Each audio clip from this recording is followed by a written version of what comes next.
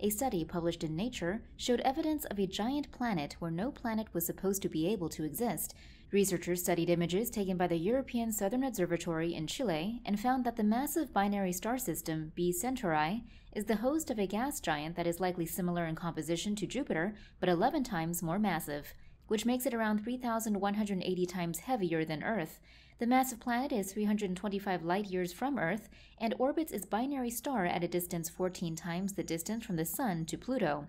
The two-star system itself is between 6 and 10 times heavier than our Sun, which means it produces so much heat and radiation that it should be impossible for the newly found planet to have formed. Stars like these are generally considered to be too destructive and dangerous to allow planet formation. Yet, scientists can clearly see that the planet does exist. The study's researchers theorize the massive distance at which the planet orbits the dangerous two-star system is the key to how it managed to survive.